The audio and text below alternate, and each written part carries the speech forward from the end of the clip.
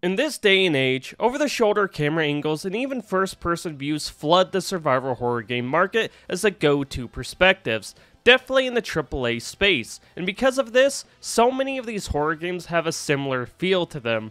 Like with the recent Silent Hill 2 remake, if you put that side by side with the Resident Evil remakes we have got over the years, you would almost think the same devs made both games. Now obviously if you have played these games, they clearly feel different control-wise, but from the outside have a strong visual similarity because of these perspectives, which bleeds into normal encounters and scenarios in these games, causing it all to kind of mix together in a way that gets almost too predictable to the point you almost get fatigued playing these games because the creativity feels very on rails to fit a market that might punish for wanting to go off the tracks to try something different.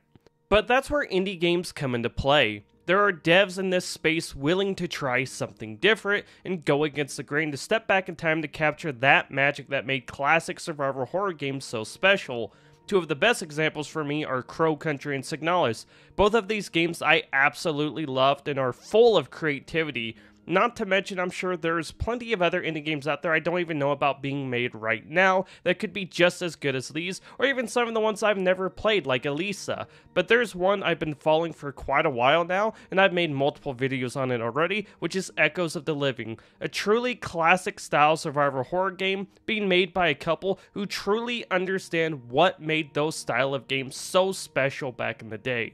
Which, if you're wondering why I'm making another video on this game, it's because they just released a new demo for Steam's Next Fest that lets you experience the opening moments that set everything into motion, which features two different characters you play as, Octavia and Liam. Octavia's portion acts as a tutorial type area that teaches you the basics on how the mechanics work and what you can expect from the game, while Liam's part really throws you into the fire, making you fight tons of enemies in a tight space, and they have some good design choices here I really like as well. First off, instead of coming across your first weapon in a safe place or giving it to you before the undead attack you, for both Octavia and Liam, when you finally find your first weapon, you are confronted by the undead before you can grab it. So you're in this situation where you have to grab the weapon and equip it while the undead is coming after you in very tight, stressful spaces that really puts that fear into you.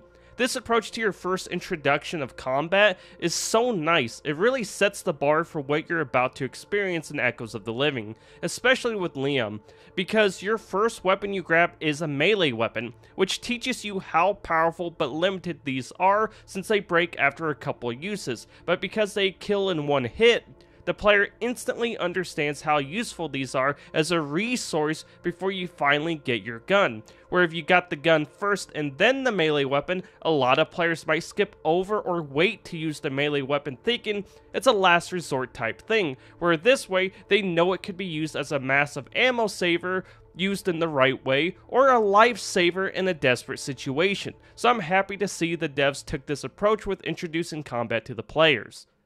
Now visually, the game is looking stunning. It's been a year since I played the last demo, and it looks like it. The attention to detail and how the environments are designed is amazing. They found a way to provoke that dread feeling of what might be around the next corner, and obviously a strong reason for that is the camera angle work they have going on.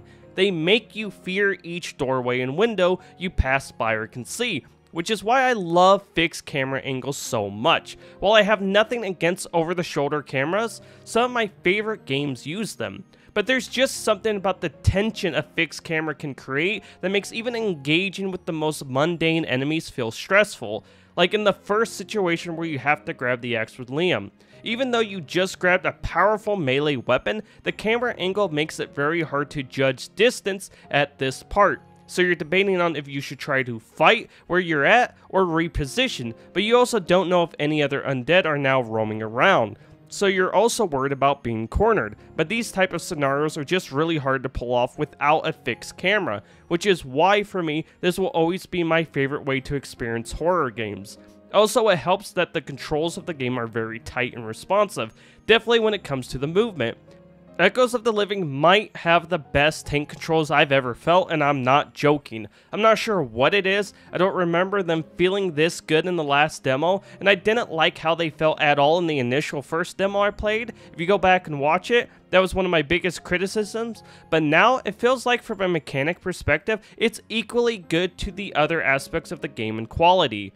Also, we finally got some real cutscenes and other characters to interact with, which was nice to see. Though the cutscenes and even the voice acting isn't going to blow the world away, they do a really good job in helping the player digest the story and understand the personality of the characters they are playing as. Not to mention, the opening scene where all hell breaks loose feels more meaningful when you pass everyone on the way to your room in the hotel, knowing that the people you just interacted with, you now have to kill, and I really liked that. My biggest concern I brought up in my last video on Echoes of the Living was how the story was going to be presented to the player, which I know some won't care about this stuff, they just want a good gameplay experience, and that even for me is always the most important aspect of any game. Is it fun to play?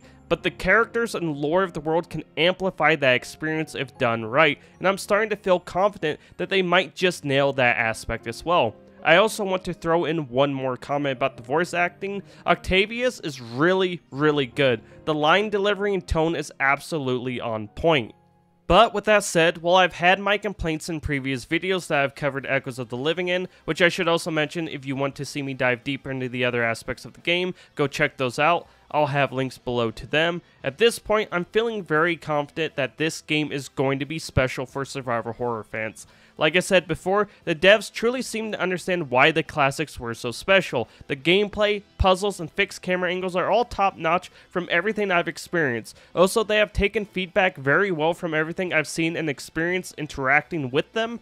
Now, obviously, like any game, I'll fully judge it when it releases. I could end up being wrong about some things, but at this point, I feel safe saying this absolutely needs to be on your radar as a survival horror fan. If you got the time, go check out the demo on Steam while you can, and wishlist the game to help out the devs.